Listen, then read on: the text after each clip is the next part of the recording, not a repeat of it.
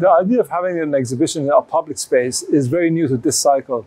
Usually we always had the exhibitions which were in closed exhibition spaces to attract. It was more for architects and specialized people.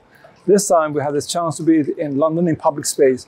This way we're not addressing only the people who are interested in architecture, but it just comes to everyday people just pass by. And just having this idea of having thousands of people passing every day and by accident they see architecture projects, it's very important. What is important is a range of the projects. The public will see that architecture is not only about a building. I mean, there can be high rises, it can be restoration projects, it can be small schools, it can be different parts of the world, it can be environmental restoration, conservation. So that is how you expand the field of architecture. This is happening during the London Architecture Festival.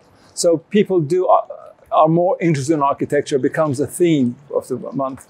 So as I said again, this is something which goes both to architects and non-architects and people from around the world, because these are from countries from Cape Verde to Indonesia, Morocco, Iran, all the different countries that have got projects. And what is interesting is for people to follow it.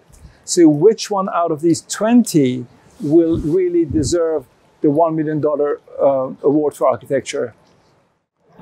I do invite people who are traveling and coming to London for a few days, or the ones who are or Londonians or the people working here, to look at these projects, come and see this exhibition, which expands from King's Cross to Granary Square, and see the variety of the projects.